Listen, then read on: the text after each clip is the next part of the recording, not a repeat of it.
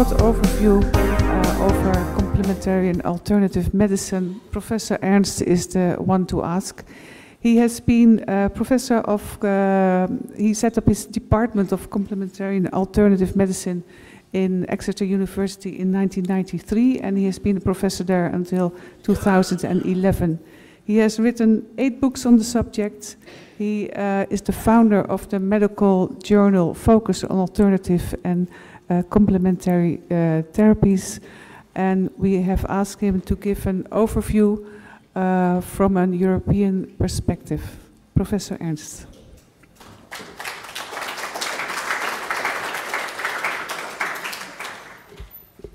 Thank you very much inviting me to this session dedicated to the memory of my friend Wim Betts, who was not just my friend, but a shining light of integrity and skepticism. You invited me to give a lecture on the battle against so-called alternative medicine. Are we winning? When I got the invitation, I was delighted and accepted, and I thought, this is easy.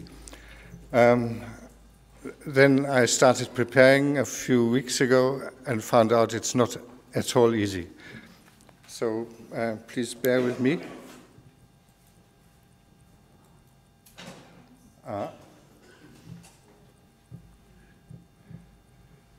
Okay, this is what I intend to do. I'm going to give you a little bit of background. I'm going to explain the acronym SCAM.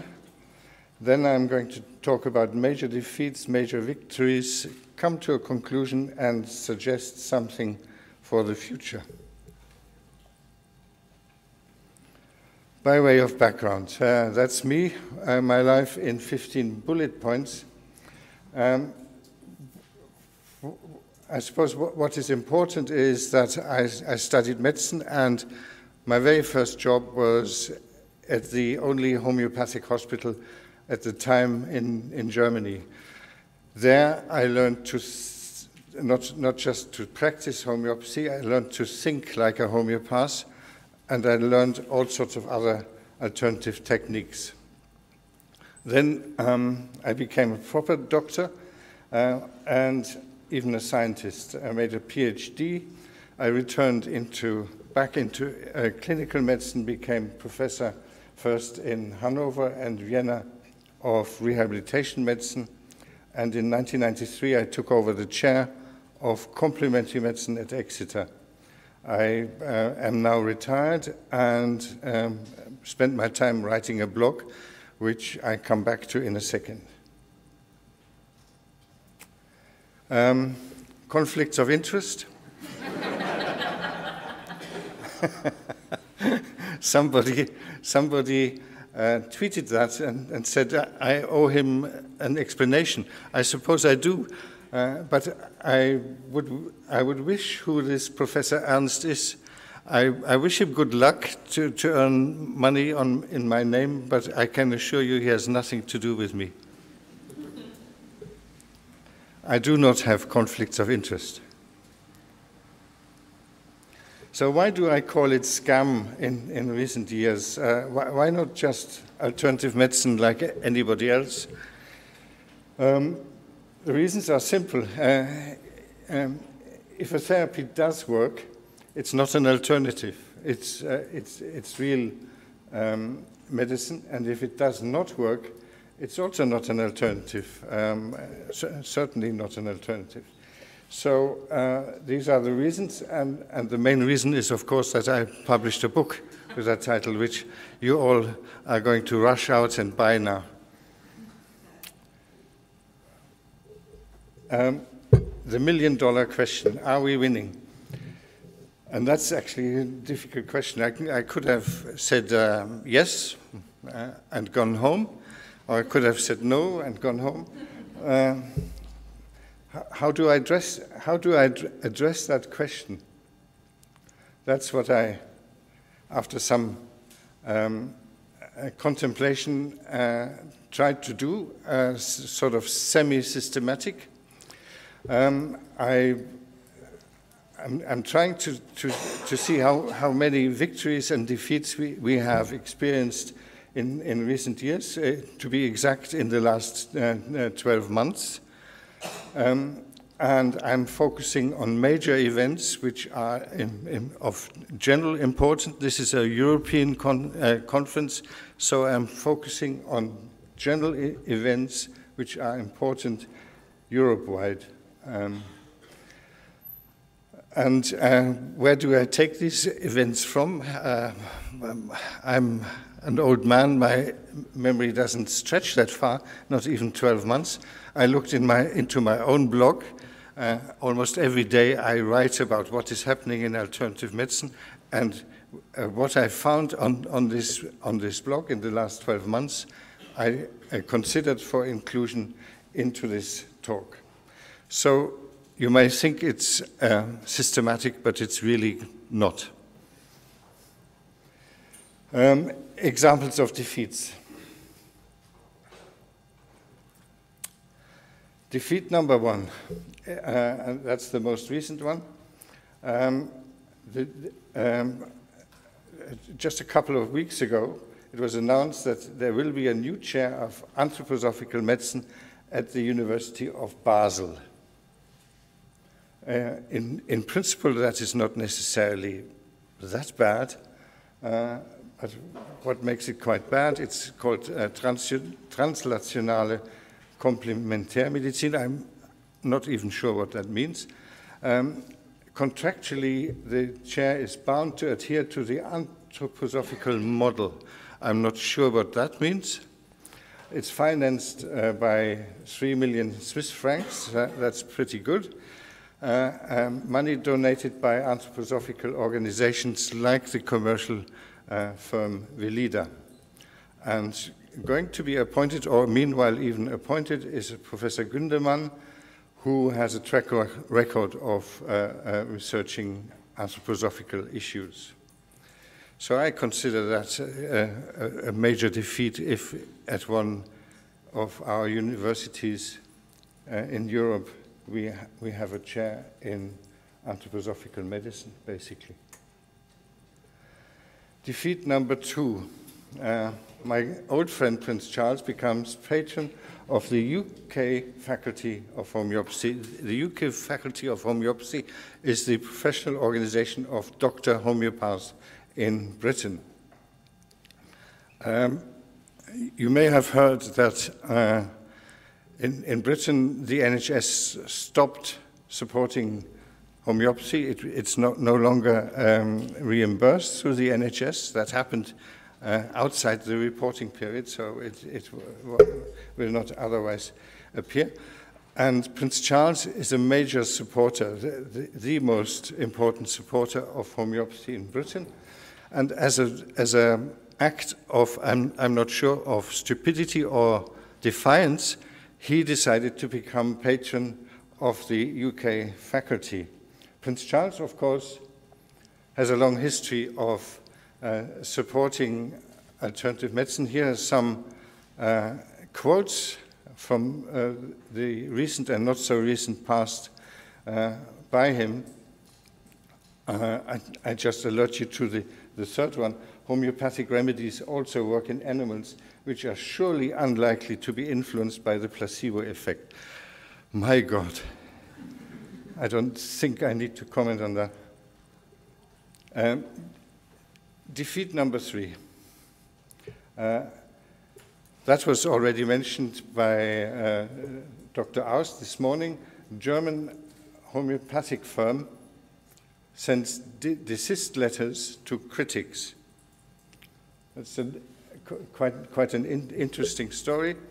And Dr. Ernst has explained to you that at least 2 critics received these letters, legal letters, telling them they must no longer ever state publicly that homeopathy doesn't work beyond placebo.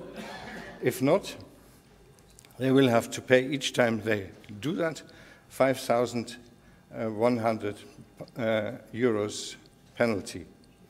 And in an interview, Mr. Heverts, the owner of this firm, said this was necessary because he saw that in England people had more or less forced the government to no longer reimburse homeopathy because of peddling untruths about homeopathy and so forth, and therefore he thought this was necessary to take these steps in Germany to prevent anything like this happening in Germany. I think if the legal situation is such that firms can basically silence critics of homeopathy who not even have mentioned the firm ever before, this must be counted as a major defeat. Defeat number 5, in October 2018, a new chair was created, again at a university, this time a German university, the chair of naturopathy and integrated medicine. This is called the Lehrstuhl für Naturheilkunde und integrative Medizin, chair for naturopathy and integrative medicine. It will focus on oncology, and in terms of alternative treatments, it will focus on nutrition, probiotics, and acupuncture. It will exclude homeopathy and anthroposophical medicine, and it's financed for 5 years from the Robert Bosch Stiftung, which has in the past had a lot of interest in, strangely enough, in homeopathy. So 2 chairs, each of them at important universities in Europe, and I think therefore defeats. The 5th defeat, probably the most important one. This is the World Health Organization.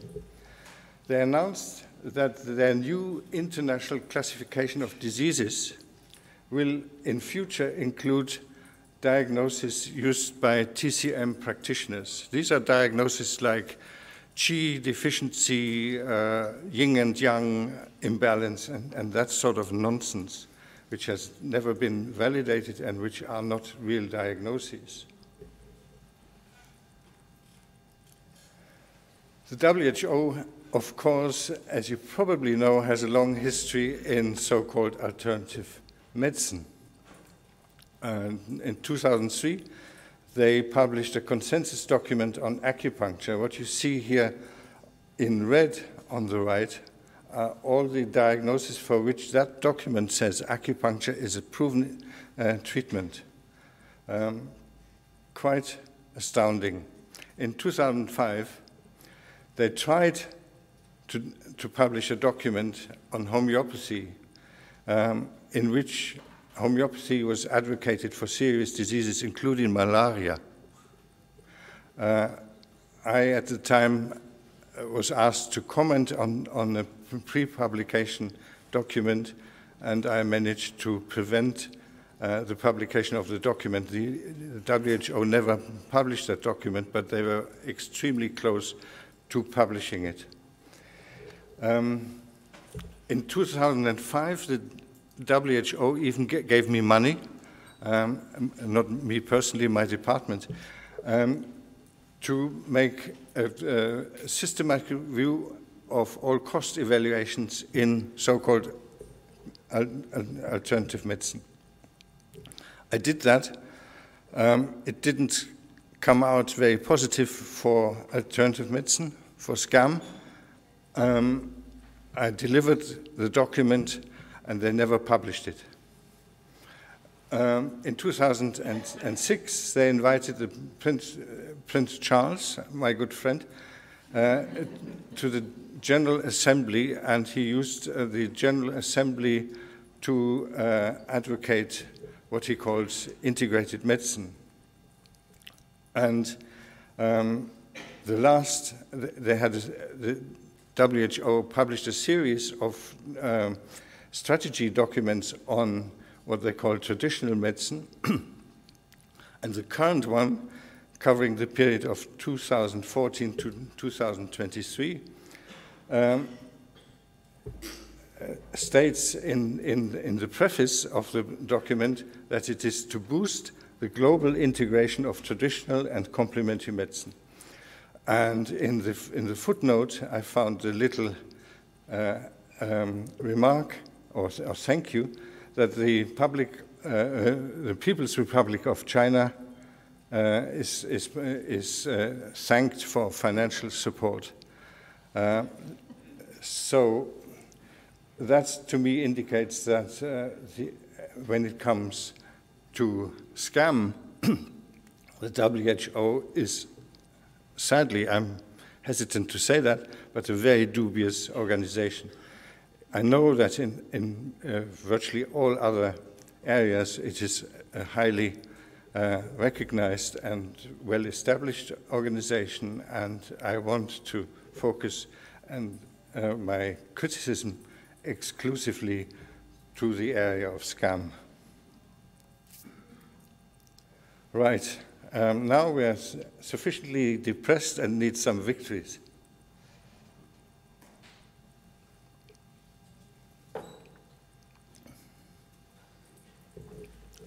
Victory number one, that's the last one, and I'm sure you've all heard of it. France stops the reimbursement of homeopathy. That, I thought, was brilliant, not only because of the fact, but also the way it was done. A group of physicians published an open letter in Le Figaro criticizing the fact that homeopathy is still being reimbursed in France, and because there's no evidence for it, and it's money wasted.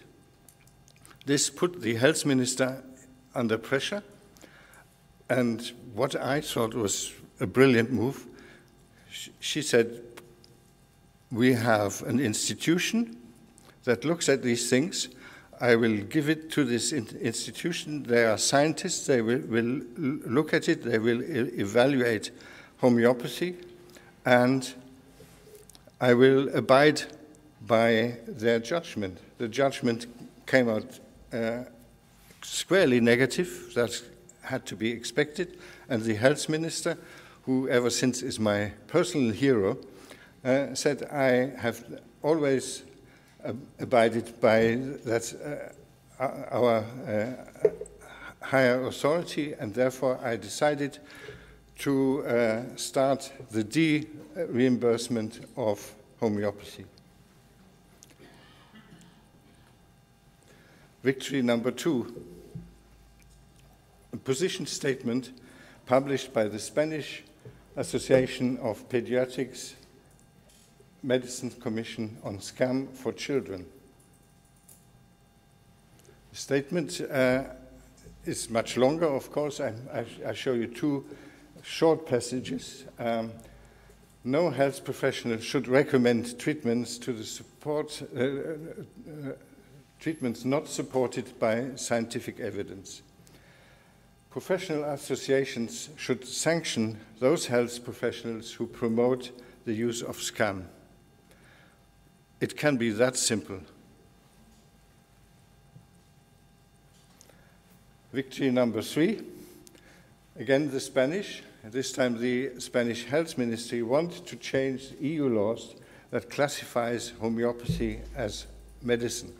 That has already been mentioned this morning. The Spanish Health Minister said, and this is the quote, the problem is the damage that can be done by opting for an alternative therapy that has no scientific evidence. Again, very, very simple, very effective, and I hope that on the European level they have success. Victory number four. In May 2019, Facebook joins the fight against quackery. that has received remarkably little international attention, but the Facebook product manager made 2 ranking updates to reduce posts that exaggerated or sensationalized health claims and posts attempting to sell products or services based on health-related claims. So a step in the right direction. I'm not sure whether and how this is going to be effective, but if it's on international platforms like Facebook and YouTube, it surely must be a step in the right direction. Again, in academia, victory number 5, November 2018, the end of homeopathy at the medical school in Vienna. This is close to my heart because I was a professor in Vienna for 4 years. And it relates to a personal story, actually. The students, not the university, but the medical students of the medical school in Vienna about 4 years ago invited me to a lecture. I was most amazed. I had no previous contact with them, and I came there and gave the lecture. The students were present, as far as I could see. Not a single professor was present, certainly not the one that I'm going to talk about in a second. So they were listening to what I had to say about homeopathy, and a little while later they started an initiative and complained to the medical dean about the course that was offered to them. This is a course offered, that was a course offered by Professor Michael Fraß, who has all sorts of recognition in the world of homeopathy, who's an intensive care physician, apparently a very good one, and who has, just shortly after I left the faculty of Vienna, started an outpatient clinic unit of homeopathy in, would you believe it, in malign diseases. Very unusual, and shortly after he started his lecture series on homeopathy. So the students complained about this, and they said there is no evidence for homeopathy, and why is that being offered to us, and why is it offered to us in that fashion? Because it was clearly a course promoting homeopathy, not critically analyzing the evidence. The dean looked at it, he gave it to the ethical committee of the university, and the dean said, the medical faculty rejects unscientific method and quackery, and they scrapped the course completely and the clinic, and they started a new course, and this is really, I think, quite marvelous, run by a pharmacologist to critically analyze all sorts of alternative medicines. And they recently had their first meeting celebrating what the students were doing in that course. They invited me to give a keynote lecture, and I was most impressed. I think this is really quite a beautiful victory. Victory number 6, September 2018, Lille Medical School suspends homeopathy degree. Very briefly, the dean said, we insist on absolute scientific rigor. Homeopathy is a doctrine that has remained on the margins of the scientific movement. Continuing to teach it would be to endorse it. Simple. Victory number 7. Hardly noticed internationally, the World Congress in September 2018, the World Congress of Pharmacy and Pharmaceutical Sciences ruled on homeopathy. They had a session where they put it to the audience to say, should pharmacists sell homeopathic remedies or shouldn't they?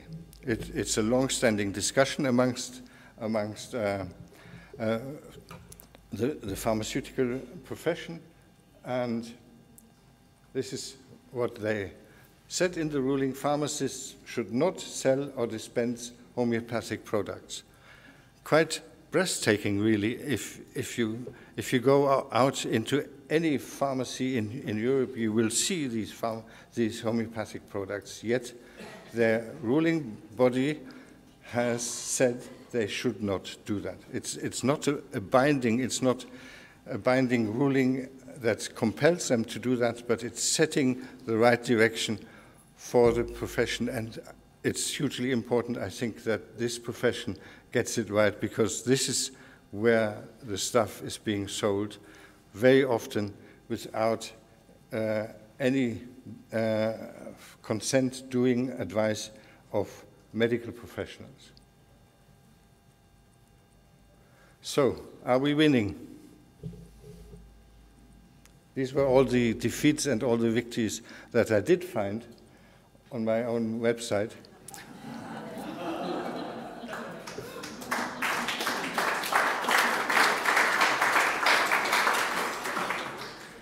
Yeah.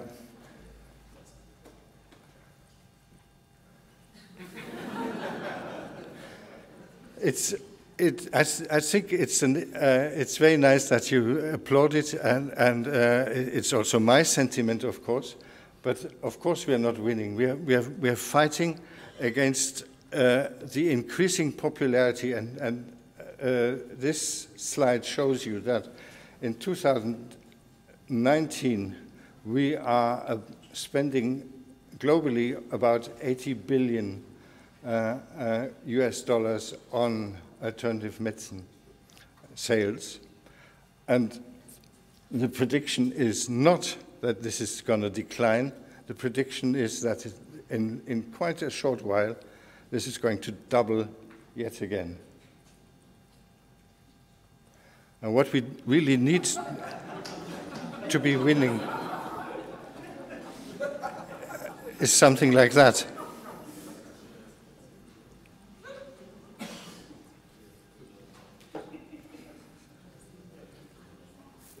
My conclusions. The battle against scam is surely intriguing. It's something that makes me write a blog almost every day. Intriguing is really a British understatement. Yet it is simply not winnable. The battle against scam, I think, should be reframed. Fighting against something has a connotation of being negative. It ought to become a struggle for progress in healthcare.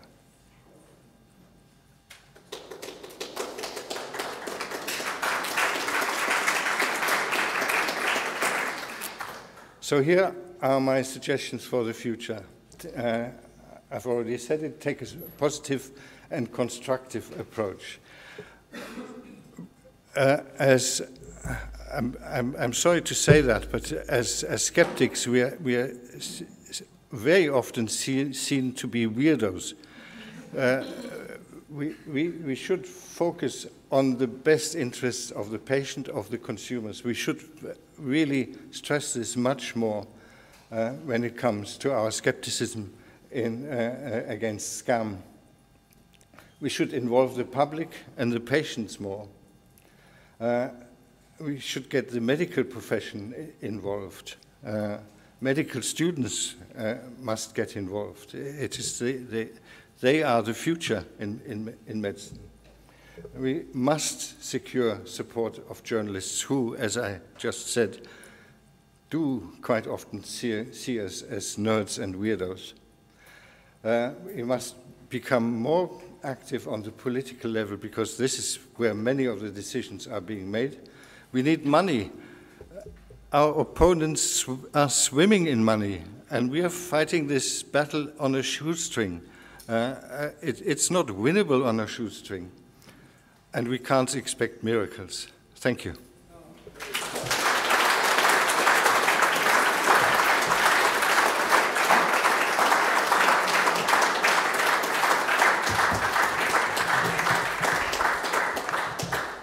Well, thank you very much for a very interesting presentation. There must be questions in the audience. Who wants to ask a question? Amadeo first. Okay, I see that there are basically two issues that are very disturbing. One is that still many universities are teaching pseudoscience, pseudomedicine of all kinds. And the other one that is getting political recognition at all levels. So if you just take out one, I just take out WHO, also thinking of Wim Betts, who had made some very strong statements about the WHO. Is this, what can we do at the international level for WHO? We need to work more with CSI and other international organizations around the world, because that's yet another level to change anything. Well, I knew I had all the answers. With the WHO, I think part of the problem was Margaret Chan. I've met her twice personally. She is a sworn proponent of traditional Chinese medicine. She has dual citizenship, and she ran first an office for traditional medicine, and then became chief executive of, I'm sure they call it differently, president or whatever, of the WHO. So for almost a decade, she was running the show, not just that little office, but the WHO, and she was instrumental in this very pro-TCM approach that WHO took. She's no longer in office, and therefore part of the problem might have been solved. And part of what we're seeing now, like the integration of the diagnostic criteria, may be still her work that is overlapping, and what can we do against that? When I first learned about it, I tried to get the Americans on board to get an international protest against it, to prevent it, because at the time it was still preventable. It just didn't materialize. In America, they have other problems. They have an idiot as a president, and probably cannot even focus on TCM anymore. But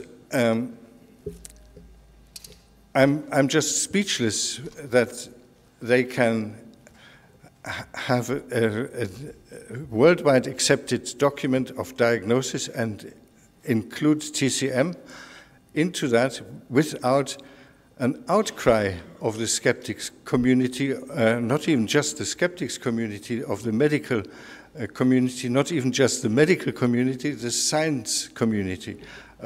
So what can we do? Well, open our mouths. Another question. There's a gentleman over here.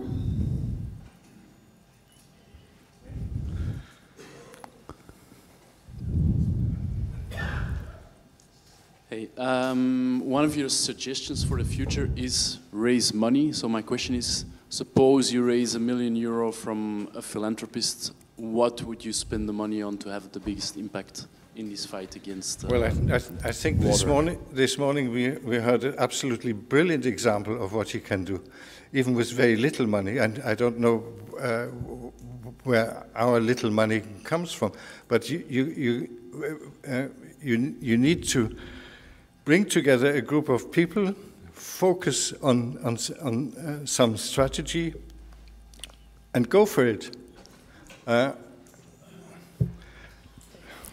I can't say much more than that. Okay. Johan Braakman in the back.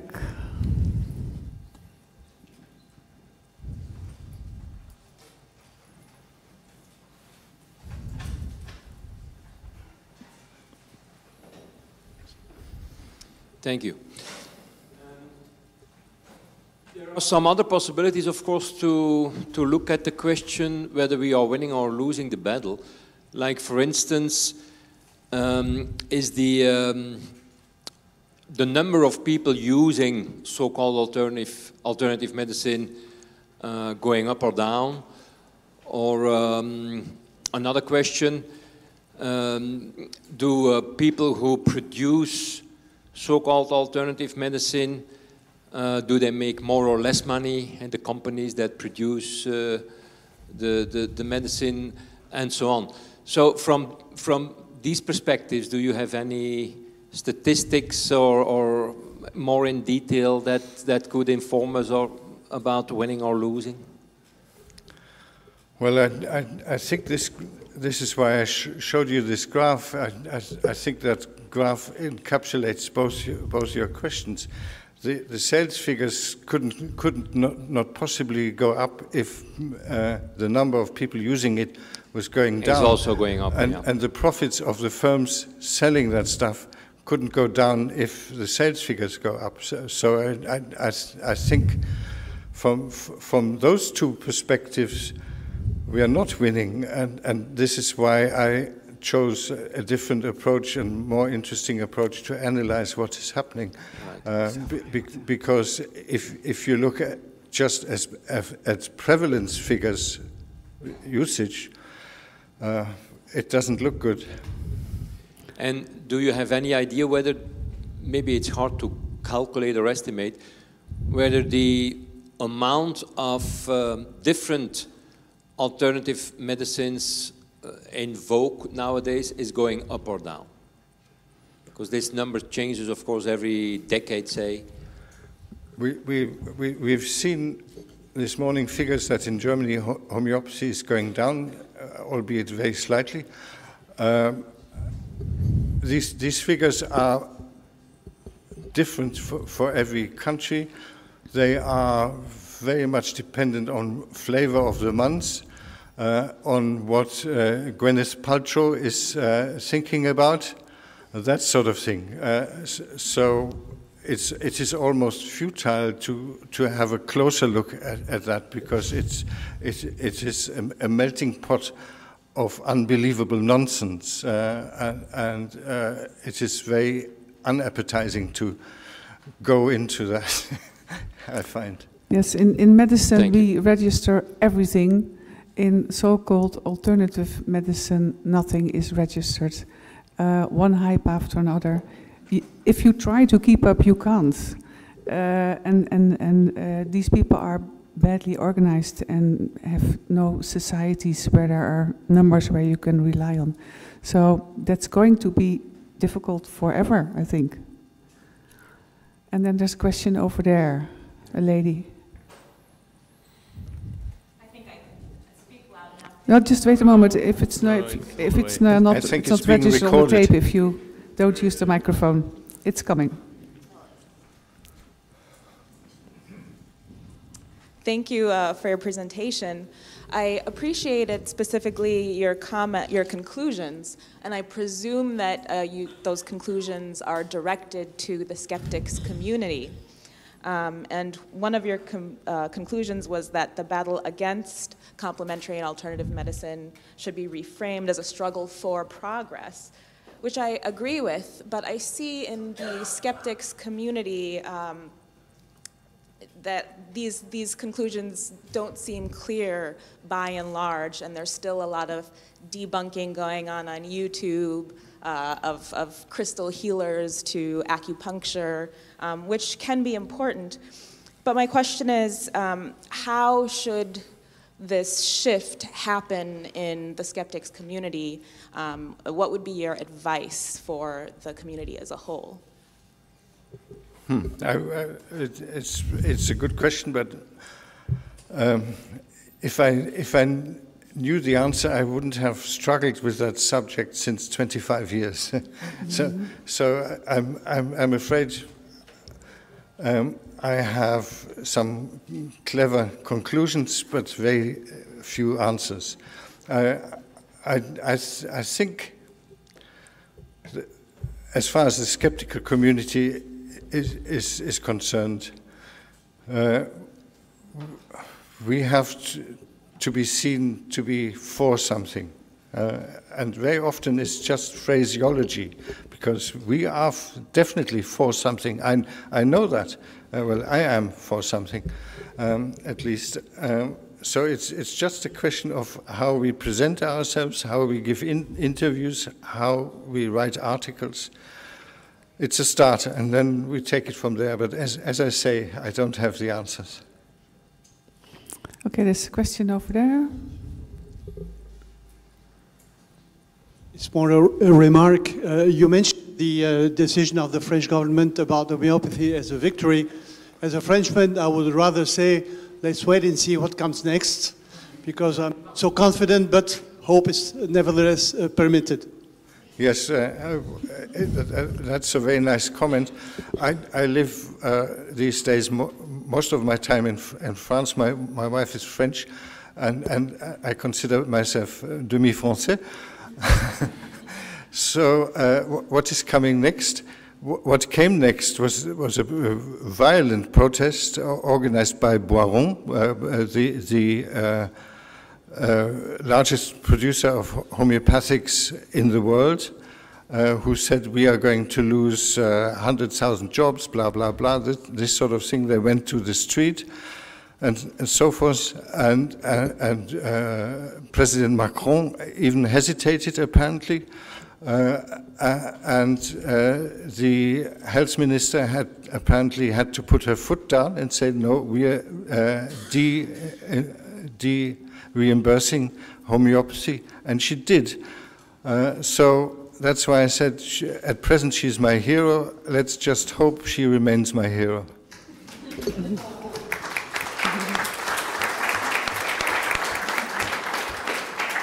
Do you have time for more questions, Amadeo? Yes. One last question. Looking at this graph, and looking back at a presentation by Hans Rosling 6 years ago, saying that more and more people are being lifted off poverty, and considering that maybe 150 years ago, quackery was mainly something that was good for princes and for those who are at that level of income. Is this perhaps also, the more people can afford bullshit and they don't really have any more real problems, that's why these numbers are going up? Is that perhaps one explanation? Yes, that definitely is one. Look at our royal family. With the other half, I'm British, so I say my royal family. They promote homeopathy whenever they can. And when they're ill, they go to the best doctors in the country. Okay, is there another question? Well, just to comment on this, we had an article in a Dutch newspaper recently from a GP, from a family physician, who said, it's especially the poor people in my practice who seem to spend a lot of money on alternative treatments, vitamins, supplements, and nonsense treatment. So it's not only the rich, it's also the poor. Yeah, but I don't know that GP. I don't know. I have no reason to doubt his experience, but his experience goes against all the data. It is the affluent and strangely enough, the well-educated, middle-aged female who typically buys that stuff. And that is confirmed by not one GP, by about 500 surveys. Okay, Claire has another question.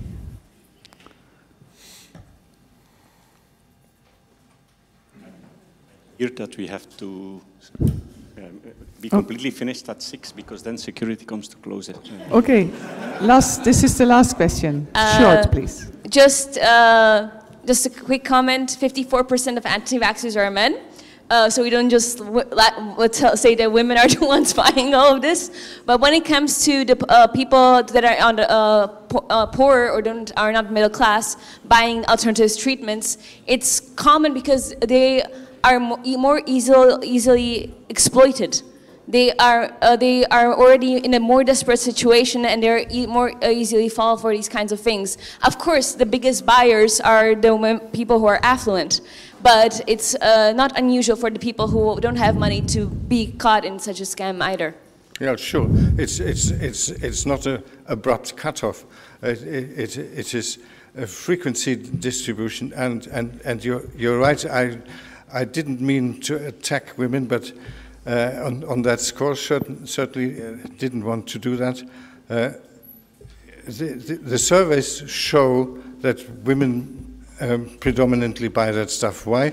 Because it's also the women who buy the aspirin, the paracetamol, and etc., etc. It's the women who do the shopping, who look after the health of the family. It's the men who buy the whiskey. Okay, well, I have to close the session because otherwise we are locked in or thrown out. Thank you very much for your attention, and thank you very much, Professor Ernst.